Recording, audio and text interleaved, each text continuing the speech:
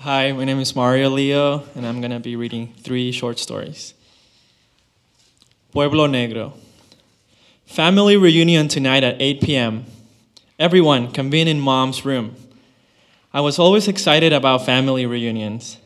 They happen so rarely that I was just happy to have my entire family in the same room and at the same time. My father would lead the conversation in his broken Spanish. Pueblo Negro is what my father used to call it. It's a direct translation from his native Chinese. He would tell us stories of living in the shadows. He would say, people living in El Pueblo Negro have to be home by 6 p.m. every day, no matter what. If you were a kid and you were at your friend's house and you wanted to play one more game of Street Fighter and it was 5:50, you better pinch yourself really hard for having silly thoughts and run home. And if you were an adult and you wanted to have another beer at the bar, you better close your tap immediately and start walking home. If you were part of El Pueblo Negro, you lost your soul at 6 p.m. and become a shadow after that.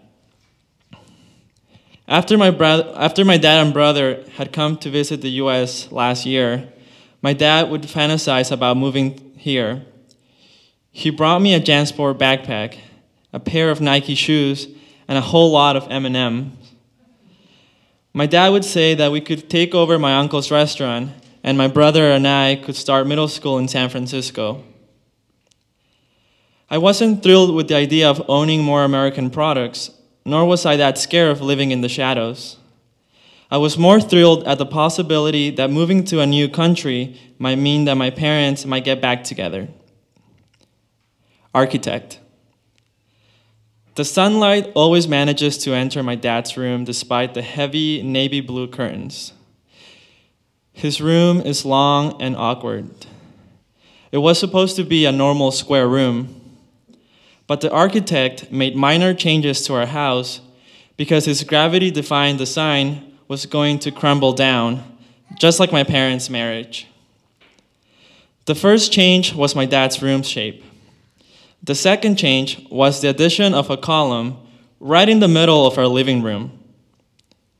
I picture my parents having tea in the living room with this column obstructing their view of each other. I imagine them having a big house party and awkwardly dancing in the living room, dodging the column. Anyways, that's only my imagination playing a trick on me because we still have not built the living room, or the kitchen, or the guest bedroom. My parents used all of their money to build the first 3 bedrooms of the house, and nothing more. My mother, she hung up an old bedsheet in the hallway where the construction had ended. It was her way of pretending that we had a real house, to hide the fact that there was a column in the middle of the living room. This column was supposed to bolster the house, to support the weight of my family, to fix the architect's mistakes. But like an old car that has been repaired too many times, the house and my parents' marriage were headed nowhere. Visa.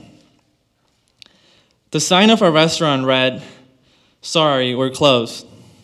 The neon lights on the porch were turned off, and the gates to the front entrances were shut closed. No waiters, no cooks, and no customers. It felt almost like it was the end of the world, and we were the only survivors. Our flight left at 3 p.m. that afternoon. We were flying to Lima so we could make it to our interview to the American Embassy to get our visas. It was moments like this where I felt the happiest. My parents seemed they seemed like they were pretending to get along. They even called each other nice things. They have never spent more than a couple of hours together without getting mad at each other. And now they seem like 2 high school sweethearts. I wanted this trip to last forever. And if getting a visa was all it took to solve my parents' problems, I wanted to get a visa every single day for all the countries of the world. Thank you.